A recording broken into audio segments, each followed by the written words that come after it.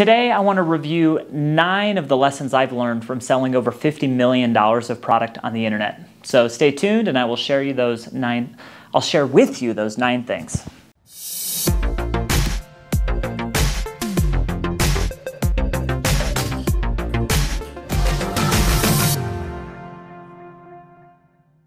Hello, Dale Majors here, and welcome to another video adventure. Anyway, if you're new to the channel and want to become better tomorrow than you are today, and you're interested in entrepreneurship, then you'll want to subscribe and follow along.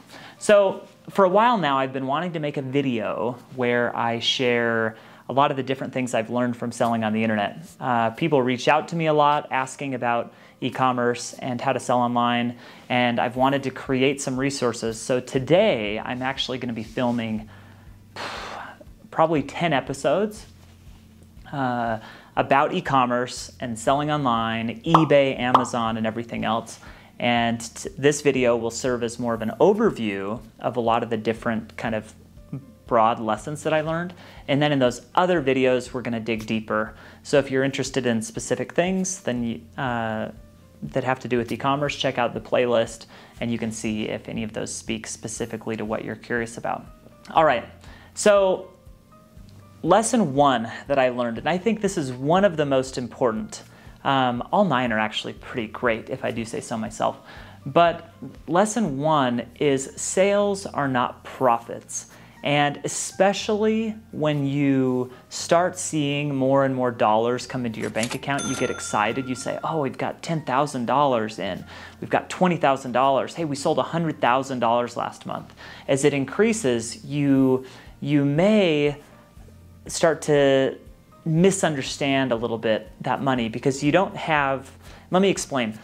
With internet sales, you're buying internet or you're buying product all at once, right? And then you're spending money on marketing. You have bills that are sometimes delayed. You have shipping bills and freight that may be delayed as well.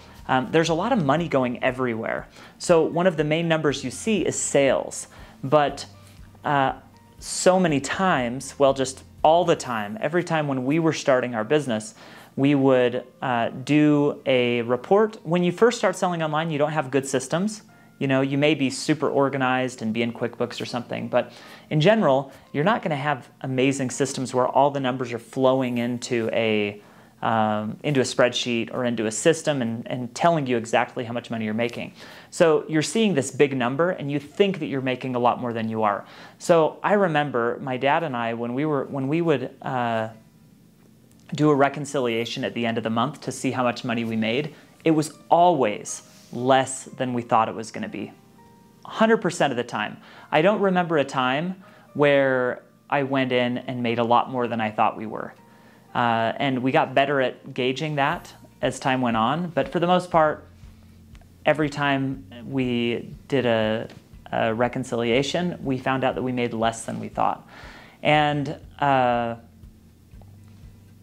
you want to realize that. So before you go and buy a new car, before you go and spend money on things that you may not need, get really clear about how much money you're making. Sales are not profits. All right, lesson 2 is gain an understanding of your costs in all areas of your business.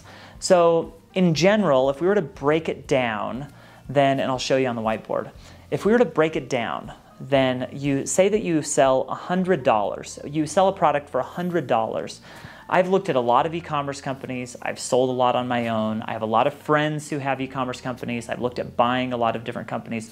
So these are some averages that you can, that are relatively a good estimation of what it would be. So imagine you sell the product sale is $100. The cost of goods sold, if you're retailing other people's products, is about 50%, $50. If you are manufacturing your own product, it could be less than that. But let's just imagine that we're retailing. So it's 50%, that's $50. Then you have freight. And freight, just to ship the product out to the person, a lot of times we're doing free shipping these days. So you're sending the product out to them. That's another $12, about 12%. Marketing. And marketing's going to be another 10% or so. If you're selling on Amazon today, I've seen as many people spend upwards of 20 or 25% in marketing to sell on the platform, or to market, to do product listing ads on Amazon. And then if you sell the product on Amazon, you have the Amazon commission as well. And that Amazon commission is 15%. On eBay, it's 10%. But we're already, like, let's look, we've got our $100 minus our 50, minus the 12 for freight, minus the 20 for marketing, minus the 15. We're getting really lean. Let me do that in my head real quick. So we've got the 50 plus the 12, that's 62, plus the 20, that's 82, plus the 15, we're already at 97. So in that scenario, you would be making 3 cents, okay?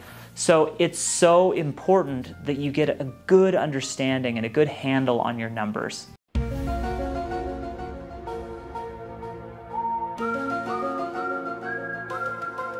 And you don't go spending that $100 before you realize that you can only spend 3 of it. And that's in the case that you don't put money towards your inventory. We'll get to that point later. Okay, so lesson 3 is 1% means a lot. 1% is huge. In that scenario, 1% was 33% of our profits, okay? Crazy, that is crazy. So 1% means a lot. So any place in your business where you can get a gain, you need to focus on that. If you can save a percentage point on freight somehow, that's important. If you can save a percentage point on your cost on your product, buying from the manufacturer, say that you buy it in bulk and you can get 5% off, there you go. So 1% means a lot. All right, 4 is build a barrier of entry. So the problem with e-commerce, especially when you're just retailing other people's products, is there's a very low barrier to entry. Did I say barrier of entry before? There's a barrier to entry, okay? So it's hard, you wanna make it hard for other people to duplicate exactly what you're doing. So you can do that through special agreements and everything else, and we'll talk about, but you need some sort of barrier to entry, some way that makes it harder for other people to compete with you. Lesson 5 is you make your money in the buy. So if, when I sold bike parts, I sold closeouts, excess product, and if I bought the product well, we were assured to make money. If I didn't buy it well and I paid too much, then we weren't gonna make money. So the lesson that I learned was you really make your money in the buying. All right, tip 6 is something that, I did okay, but looking back, I would put a lot more focus in. And that's forge relationships that other people cannot duplicate. Get special agreements from suppliers.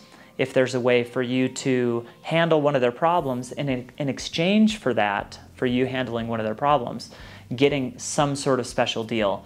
I've seen a lot of people, one person sold, it was like an exercise device, they were able to sell all of the refurbished product from that certain brand. And they secured $50,000 a month in sales from that product. I've seen lots of special agreements and relationships, and if you can get those, then that's going to be one way to have a barrier of entry and to assure that you have some stable sales that aren't as open to competition. All right, tip 7 is watch out for your suppliers. Be a partner. If you're buying product from somebody, it's a two-way relationship. They want to partner with people that are going to look after them.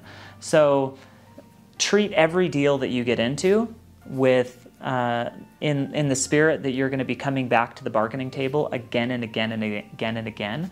And these aren't just one-time deals. So treat your suppliers like partners, and you're going to be able to get a lot more out of that relationship and build something. Going back to point number 4 with building a barrier of entry and forging relationships that other people can't.